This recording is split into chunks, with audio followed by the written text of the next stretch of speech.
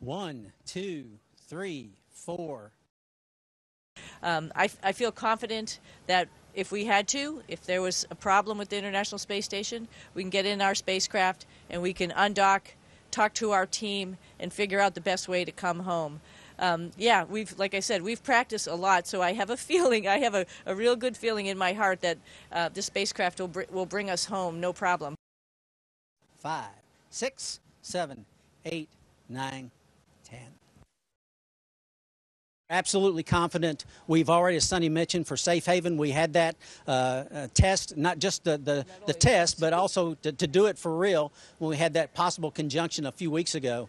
And we got in Starliner, we were ready to go. Everything's in place as far as what we know now. That is a good point. We are actually doing thruster testing as we speak at White Sands, New Mexico, going through that process, trying to replicate what we saw on that flight day 2 when we were rendezvousing. And we're going to learn from that. And we're going to incorporate new processes, new procedures that we will employ if necessary. So obviously, right now, we are ready.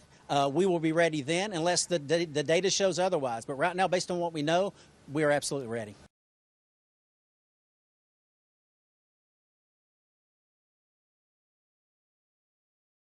Concludes our event. Thank you to all participants. Station, we are now resuming operational audio communications. It feels good to float around. It feels good to be in space and work up here with the International Space Station team. So, yeah, it's great to be up here. So I'm not complaining. Butch isn't complaining that we're here for a couple weeks, extra weeks.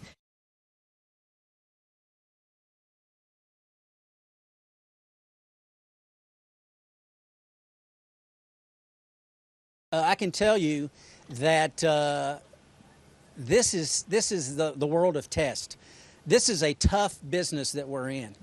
Human spaceflight is not easy in any regime, and there have been multiple issues with every spacecraft that's ever been designed, and that's the nature of what we do. You know, that mantra you've heard, failure is not an option. That's why we are staying here now.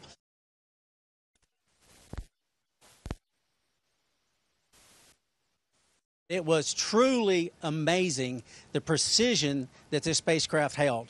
And then we got into day 2, the start of day 2, it was the same starting off. And then we did have some failures, as we're all aware. We had lost an RCS jet, and then we lost another one.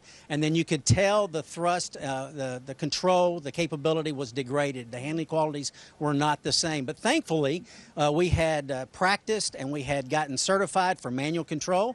And so we took over manual control for over an hour on the V-bar, the axis where we actually rendezvous with the space station. And for over an hour while the teams on the ground did their troubleshooting.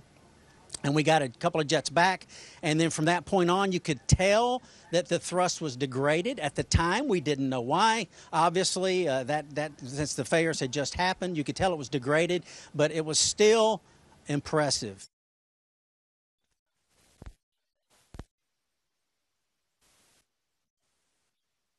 So much for taking the time. We're excited to talk to you again shortly before you come home. Have a great rest of your mission.